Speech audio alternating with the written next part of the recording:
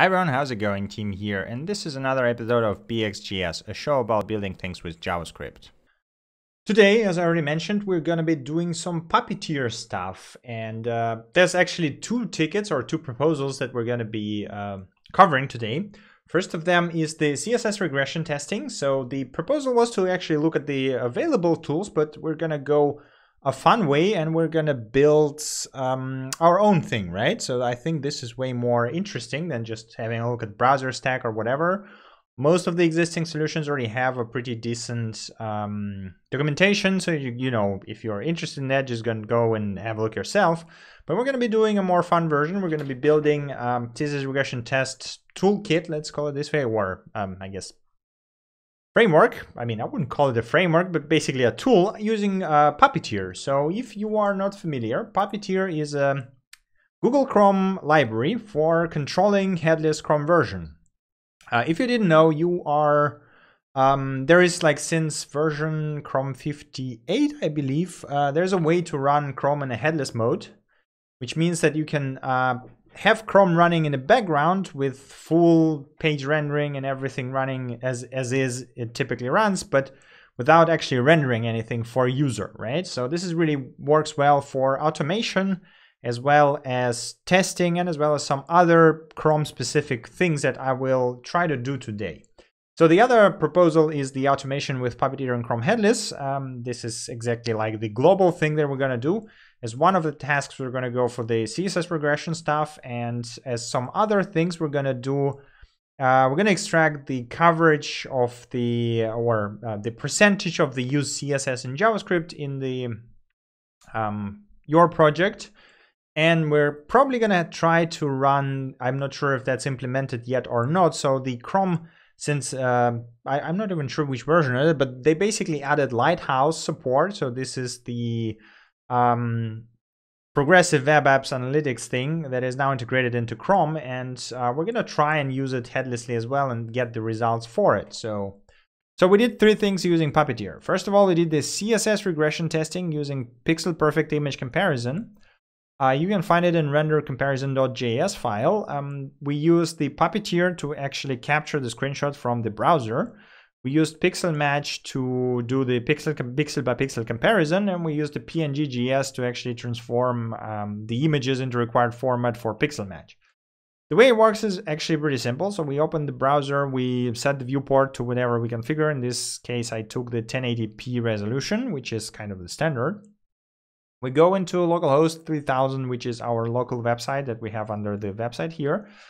And we wait for the page to render the input that we created there, right? So we focus that input and type in hello world to make sure that it actually outputs what is expected. And we can actually visually check that. If we go to old layout, you will see that there is a hello world printed here, and you can see the result that we have entered hello world, which is the dynamic part of the page. So after that, we take a screenshot called new layout, and then we check if the old layout is present. So if there's no old layout, we just say, hey, no old layout here. We copy the new layout to old layout and exit, because there's nothing to compare against, right? If there is an old layout, we load both files, new layout and old layout, as special data required for pixel matching, and we create a resulting PNG diff.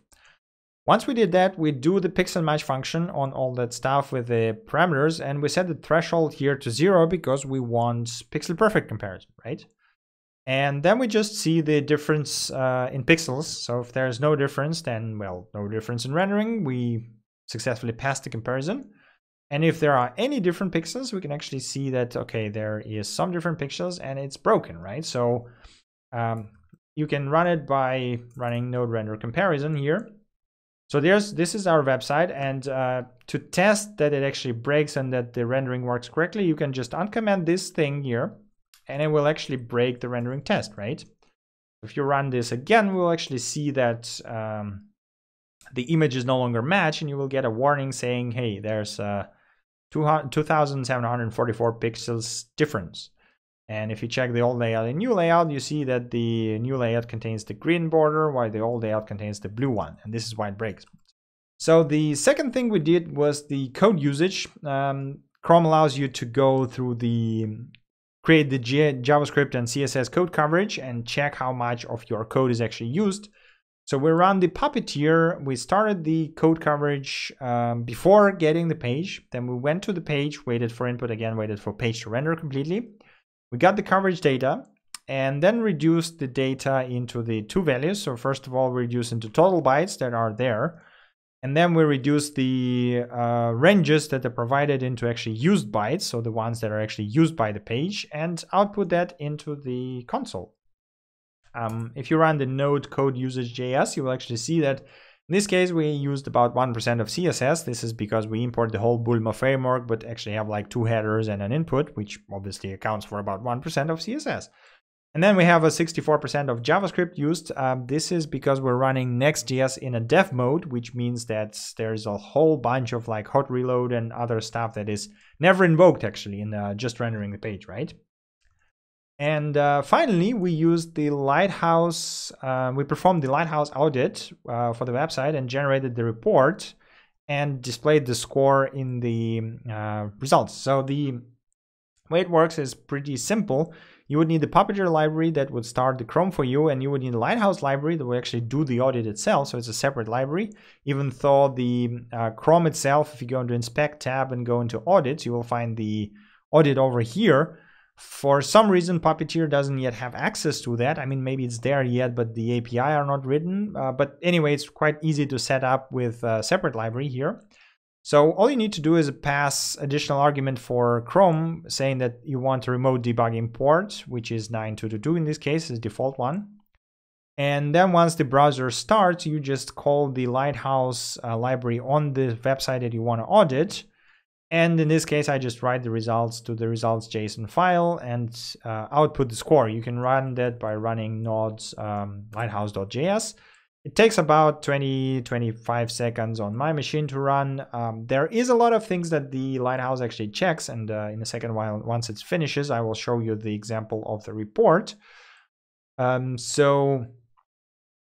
this could be useful to run basically once you say after the staging project, right? So because you don't really want to run it on every rebuild because it takes a lot of time.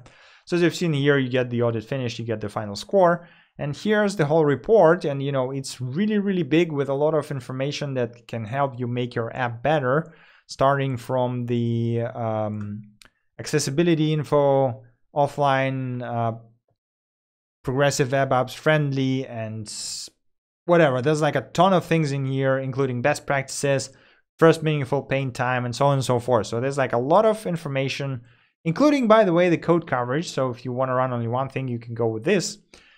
Which, yeah, you can basically extract from here. It's just a JSON. It is a big JSON, but yeah, if you run the same info or the same audit in the Chrome, you will get a nicer UI here. So let me just run it for you over here. It does take a bit longer, I guess, because it has to render all of that on the screen.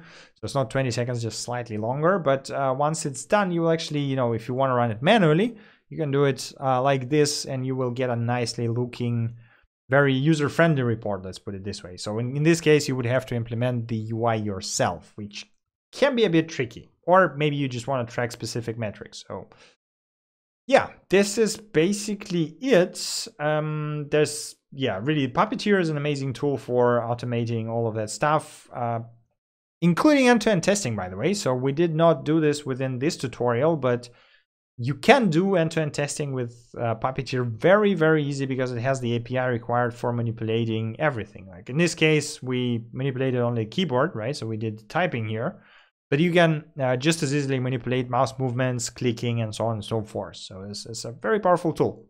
There we go. There's our audit. As you can see here, the PVA score is very low because obviously there's like no web workers, no offline, HTTP, so on and so forth. Performance is also not very good because we're running in a dev mode. So yeah, still, that's basically it. Thank you for watching, and I see you next time. Bye.